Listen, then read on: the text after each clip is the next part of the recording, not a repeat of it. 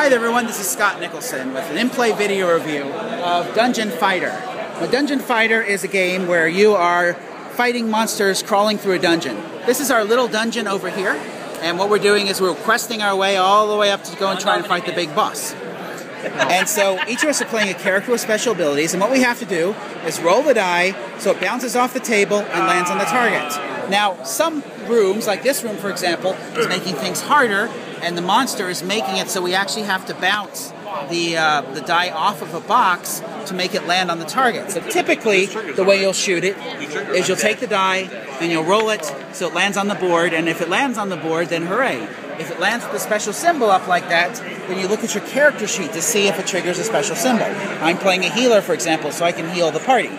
So each of us have different special abilities. The monsters can make it harder. We have some special weapons. We have a ninja star involved where you can throw a card with two hands to have the dice land on the board. So we've been playing the game now for a little while, and I think we're all pretty frustrated with it. I love the idea of the game, but the thing is, since the dice have flat sides and corners, then many times you throw the die and it just goes bouncing off. But if it lands on a flat side, then that's very good. But what we're finding is we're pretty frustrated with this. We don't feel that we have enough control to really enjoy the game. It could be with practice it works out, and if you were throwing something that wasn't dice, so you didn't have that random, if it hits a corner, and sometimes you'll throw it, it bounces towards you.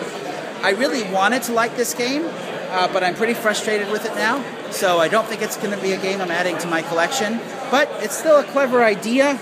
Dungeon Fighter sort of adds a bit of a video game mindset to your typical dungeon stomping game. So if you like the idea of making dice bounce and landing on targets, you could take a look at it. So anyway, that's all I have to say about this one. I will talk to you all later. Bye-bye.